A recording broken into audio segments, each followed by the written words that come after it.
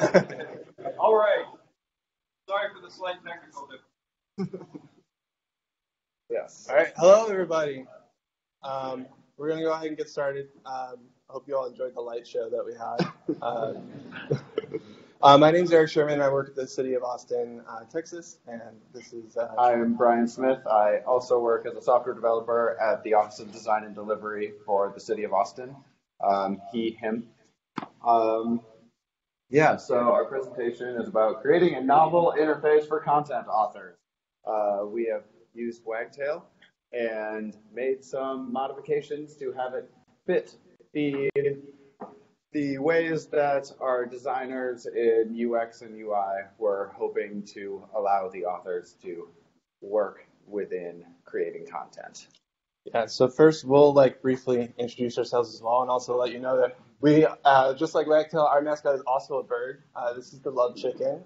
It represents our wholesome collective nature at the Office of Design and Delivery where we work, which is a relatively new department. I myself started in January, but I believe the department itself was formed, 3 years ago? Yeah, it started out as a fellowship program and morphed into a department, so we've had some iteration. Yeah, and the main project that we are working on right now is a redesign of the city's website, which is currently in alpha, and everything we're sharing today is in alpha. So with that context understood, it's a pretty early stage stuff, but like we'll talk about, Wagtail along with other stuff help us really get a head start on what we're trying to do. And a lot of what we distinguish the way that our office works is we're very resident-centric, so we spent a lot of work on our resident-facing site and making sure that it's easy to use. I don't know the general consensus in the room as far as most government websites, at least U.S. government websites that you go to, tend to not be, what was it Tom said about the least worst sort of experience. We're definitely trying to do best in class for residents as well.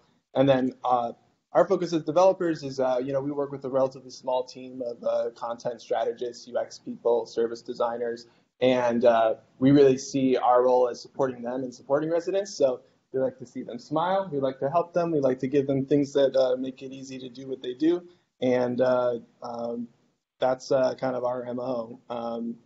And so for this talk, we're going to talk a little bit about our early research, how we chose Wagtail, some early modifications or enhancements that we made, and then we'll talk about where we're at presently, and then talk a little bit about stuff we might do in the future, which I think some synergy with what Tom was mentioning as well as things that we've been thinking. So we're very excited to be here and have those conversations. But first, let's talk about the past. And I think Brian's probably best to talk about this since he was actually there so many years ago, 2017. Take us there. Yeah, so when we started what is now referred to internally as the Alpha Project, just redesigning the site, we realized that there's a lot going on. We've got over 1,000 pages on the current austintexas.gov site, most of which are never accessed.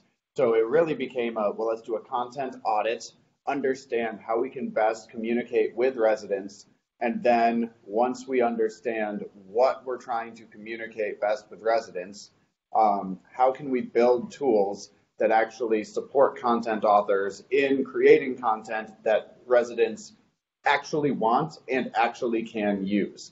And then that started before we even started talking about this from a technical standpoint. This was what would this look like from a content model standpoint?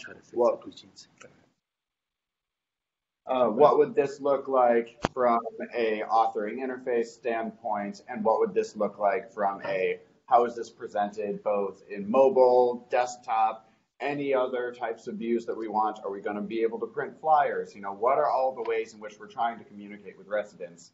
What content do we have? How do we need to get that out? And at the same time, there was a pressure put on us to pick a CMS because Drupal 7 wasn't good enough. We need a new CMS that's magically going to fix the 1,000 pages that we have. Just pick a CMS. So while we were going through this big, let's rethink what we're doing with the city site and come up with a strategic plan to make this work, we had to pick something and get rolling. And we started making decisions based on both the skill sets of our team. We were more comfortable working within a Django environment and Python than we were trying to dive into PHP in 2017. And also the ways that we wanted to build things. We were very much thinking, let's go as decoupled as possible. Let's try to have since we're making this decision early on, let's go with a headless approach. Let's have an API-driven, resident-facing site, so that way we can be responsive. If we need stuff to go into an app, we can do that. And then let's just make sure that we have an authoring interface that works. Yeah, so I guess the spoiler there is we did choose Wagtail to do those things, and wanted to shout out and thank CFPB. We also spoke with the NHS more recently, but we did, it was before my time, but lots of extensive note-taking on our different options, and Wagtail definitely came out ahead for all the different reasons that Brian mentioned. And like Brian also mentioned, we did do a couple little enhancements outside of the box. Wagtail doesn't by default serve headless, but it was relatively easy to make that happen. We also chose to expose a GraphQL endpoint, so our front-end development was able to be the majority of what we focused on, and there wasn't as much diving back and forth. So Brian, I think you can talk about, this is like an early example of something that we did as an interface to create new pages. That's not a default Wagtail admin thing, but was something that was requested by our UXer. Yeah, absolutely. So we had made some changes to the way that creating and editing pages within the default Wagtail interface works. And one of the things that we wanted to do was have guided page creation.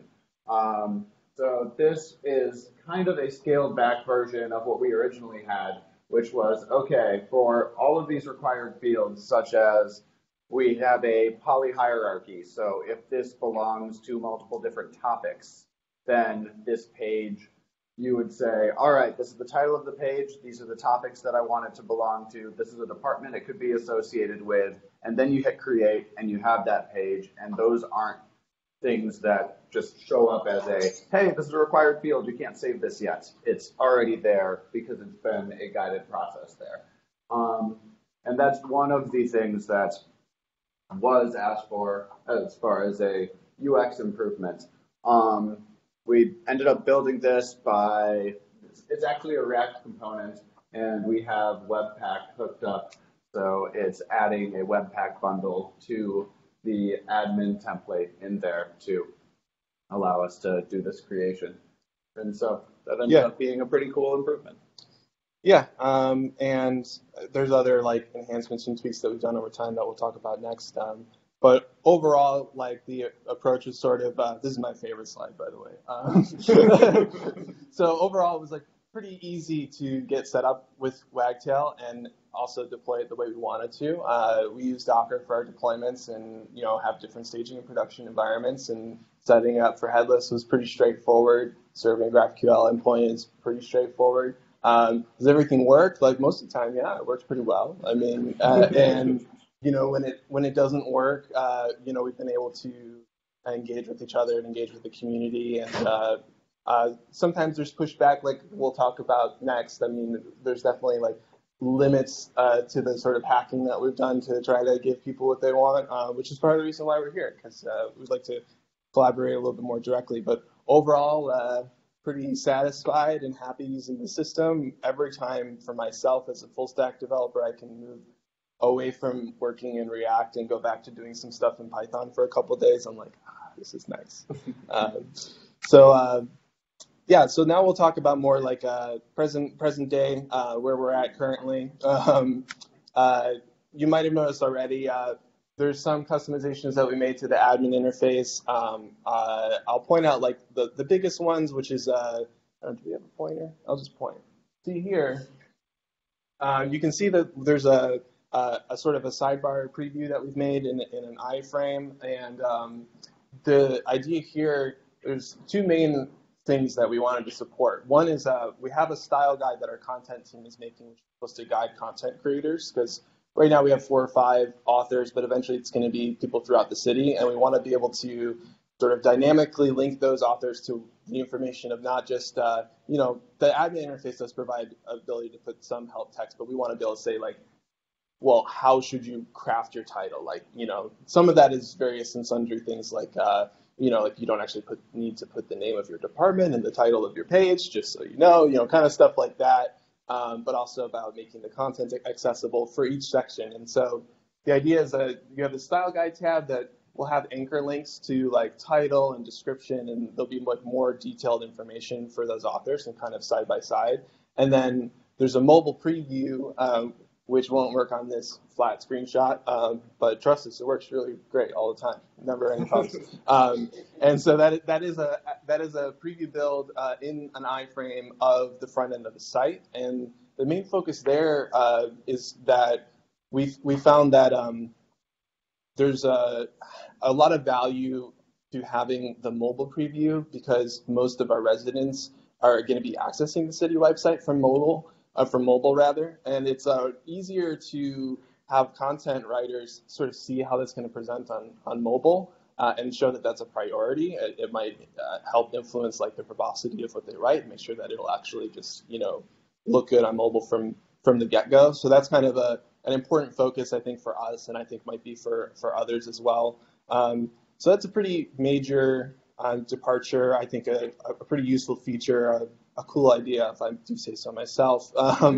And you'll notice other things. This screenshot's a little bit out of date, but we, for a while, we've had a smaller, more custom menu, mainly because we just didn't want to expose all this extra functionality that we know is there to people that don't need to see it just yet. We also moved the account login to the upper right-hand corner. Computer just went to sleep. Yeah. Back? It's back. Okay, we're back. And we went to the next slide too. How convenient. So the account login, like I mentioned, is in the upper right-hand corner. That's where it is in like 90% of web apps or mobile websites that you might use. So we were asked to move it to where people would expect to see it. And we also, by default, as it stands, when you log in, you go to like the Page Explorer page. And again, that's just, we didn't want one more place for someone to have to go in order to then see content that's related to them. And also, like I mentioned, this is all in alpha, so we're basically sort of trying these things out. Might change in the future, but that's how it is currently. Yeah, there are definitely ways that we've already planned on improving both the editing interface, having it so our mobile preview is something that's actually live updating instead of needing to save a draft and then seeing it previewed again, as well as switching from what is now just a modified version of the home page, and these are all the children there, to using an updated search page where we can actually sort and filter based on which author has logged in. Because as we move from, tens of pages to thousands of, hopefully hundreds of pages instead of thousands, we will have a lot of content authors that want to see different things, and their dashboard of, I just logged in, what are the pages that I care about, and how do I quickly see a list of those? Using the search page will be a good direction for that. Yeah, and also, we also, as you can see, there's we created the ability to publish a page directly from this page listing, which was relatively easy to do. And I'll also just go back real quick to say, like most of you are probably familiar with the vanilla admin. We removed and cleaned up a lot of the styling just because it started to feel a little cluttered. Some of the pink dashes across the admin aren't there, and there's just more of a simple division between sections, which works pretty well, more or less. Sometimes there's things that we get asked to do, we wanted to move the help text for the field to just be above the box instead of below it, and that was much harder for me to figure out than I might have liked, but we figured out a way to make it work with the tools that were available. So we already talked about that, the count settings placement. This is a slide about things we learned. Okay, so I didn't finish filling this out.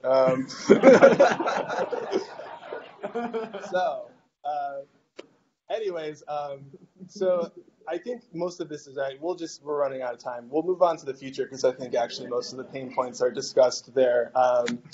So the future, to the future. So yeah, I think some of the pain points we already talked about. Some of you might be familiar with yourselves if you tried to play with the admin. It works really well when it's used as it's designed to be used. When you start trying to move stuff around, it gets a little bit trickier, like moving the account into the upper right-hand corner. Not quite as straightforward as you might like. It's not necessarily as componentized as would be ideal. Avoiding page reloads is another thing that our UX people have constantly asked us to do something about, which is, something that we would like to be able to do. And of course, we we just haven't put the development effort into making, whether it be Ajax templates or whatever. There's a couple different options there. And also what has come up too is doing more flexible messaging on the UI. Right now the admin uses Django messages, and there's some ability to craft what the message actually says, but a lot of it is essentially baked into the Wagtail admin. And so controlling when those messages pop up and also what they say in a conditional way, at least it wasn't immediately apparent to me how I might do that.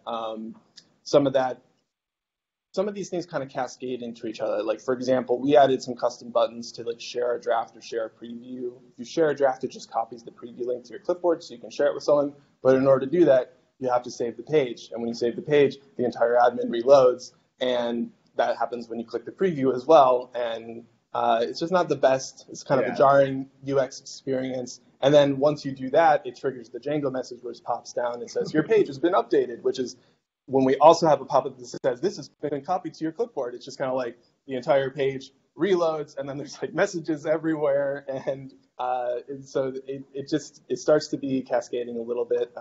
And I think that was one of the reasons why I started poking around, found the Wagtail Slack, started seeing that there's some refactoring of the admin going on, and then was like, okay, well, let's see if we can, see what else is going on, what other people have in mind, and maybe we can do this in a cleaner way and be more collaborative.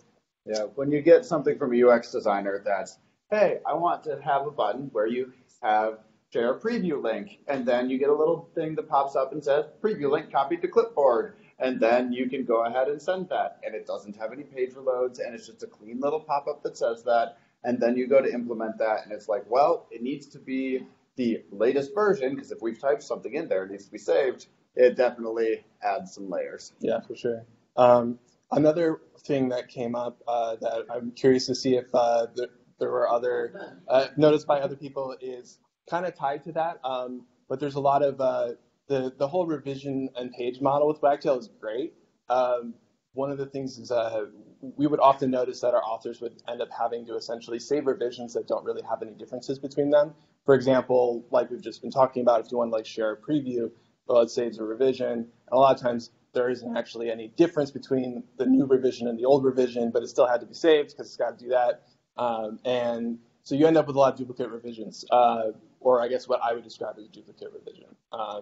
And that's not the best user experience for content authors. Like, the revisions interface is nice. It's nice to be able to see the list of revisions, but then when you go to compare and find out that there aren't actually a lot of differences between most of them, it starts to kind of be disappointing for someone who's mainly an author and not really necessarily going to grasp the technical difference of well, this is a new revision, right? We might all understand that, but from a content author, this isn't a new revision. It's not, And so we were asked if we could prevent all these duplicate revisions and drafts, and I have a couple ideas for doing that, but not surprisingly, most of that starts to heavily dip into core Wagtail territory. There is the feature that exists to be able to compare revisions. It would be great to be able to maybe call that function elsewhere and either prevent a duplicate revision or maybe be able to filter out the ones that don't really have a lot of differences. Definitely something I'm happy to talk about. And we've also talked about having additional custom statuses of pages. Archived is a big one where we have the request early on to remove the ability for people to be able to delete pages, but there still is some ability requested to be able to have the status of a page perhaps be archived so that just this probably gets more into the nitty gritty of how like city government works and like editorial and approval, and not just like getting rid of something, but having it around forever because, I don't know exactly why, but that's something that we're interested in exploring as well. I don't know, that might be something you could speak to a little bit more, but Yeah, basically, it's instead of actually having it be deleted, we want it to be unpublished, but also hard to find. yeah. That's the, yeah. So it was interesting to hear, Tom, you speak about the sort of fork in the road, because that's something we discussed internally a lot too, as we're faced with like feature requests. We have to prioritize them, decide what we're going to work on now, what we're going to do later, and how we're going to approach it. It has often popped up in our mind of like, well, sometimes we're at cross purposes if we're trying to like design and test like the like hypothetical ideal author interface. It's a lot easier to do that if you're not also coupled with an existing author interface that already has opinions about how to operate. And so, like Brian also mentioned earlier, mobile previews of builds in general works pretty good. But it would be nice to be able to just like import our React components from the front end there and just have it be like a live preview without actually having to reference a different website. And that's something we thought about. We've also thought about the fact of like, okay, well, what if there was just like an admin API similar to how there's already an API exposed to be able to view pages? Like, well, what about creating pages, editing, updating it? Definitely, I guess, seems like two different paths to go. I think, personally, it might be possible to do both to an extent. I feel like having the option of an existing admin interface is great. The ability to maybe play around with custom views along with that, or perhaps a more limited subset, would be cool too. I think we're definitely open to both options, whatever makes the most sense, for sure. We also just want to say thanks, partner. Really, like we said before, using Wagtail has been a great success for us. To be frank, the majority of the time that we've spent on development has been on the front end facing resident site, which this talk is not about at all. That site, by the way, like we mentioned, is headless and is a static generated site. We're going to be doing a workshop tomorrow about those two things, so feel free to come to that. But we really have been able to focus on serving residents first, because we know that we have this admin interface combined with page models that has been good enough and great to be able to make changes to quickly, so that we could go back to pivoting and focusing on a resident facing site. And we're excited to now be able to spend more time and effort and energy on the actual author experience side of it. And knowing that there's a great community out here that's also interested in those things is really empowering. And we're a very small team with limited resources. We're not very established inside of the city, and so we have to do a lot with a little. And so being able to utilize these open source communities is 110% critical for us to be able to actually deliver these things that might otherwise cost the city potentially hundreds of thousands of dollars. I don't even know how much they've spent on the Drupal 8 upgrade to make that happen. And meanwhile, we've been able to deliver this, practically with nothing. And so that wouldn't be possible without all of the collaboration with all of y'all. So definitely deserve a shout out to you wonderful people. Thank you. And I think that's that's pretty much it. I know I'm not sure how we are for time, but I think we got time for questions if anybody has any. If not, I just want to replug we're going to be doing stuff during the workshop day tomorrow if you're interested in GraphQL or static site generation or just anything headless. We have experience with that. We'd love to work with you and see what other people are trying to do in that space as well. So, thank you.